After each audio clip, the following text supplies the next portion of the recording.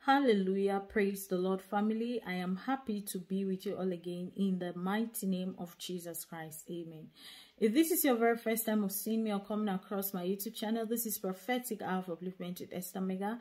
And I want to say that you all are very much welcome. The Lord God bless you. The Lord God increase you in the name of Jesus. Do not forget to like and subscribe. Become part of this amazing family. Why not turn on your notification bell? Or if possible, you can share these prophetic words with loved ones. Hallelujah. Because if it can be a blessing to you, it can equally be of a great blessing to them as well.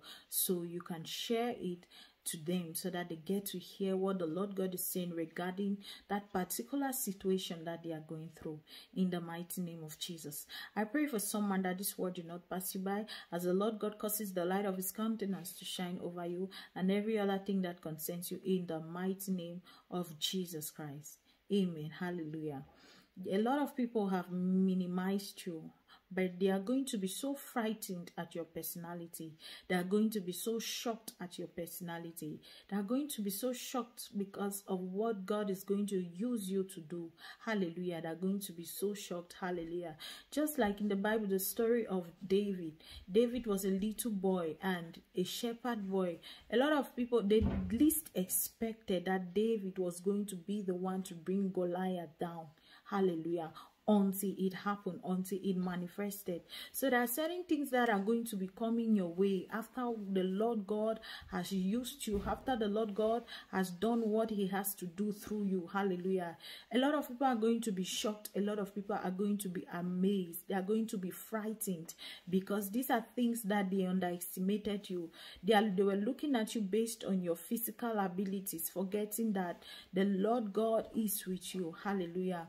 And the Lord God, the Bible says that he that is in us is greater than he that is in the world. The one who is in you is greater than he that is in the world. Hallelujah. So you do not operate based on your own abilities. You operate based on the Lord God's abilities that are at work in you. So they are going to be amazed and they are going to be shocked. Hallelujah, because of what God is about to do through you. Now I pray for you that is connecting here this day, that this word do not pass you by as it manifests in your life speedily, in the mighty name of Jesus Christ. Amen.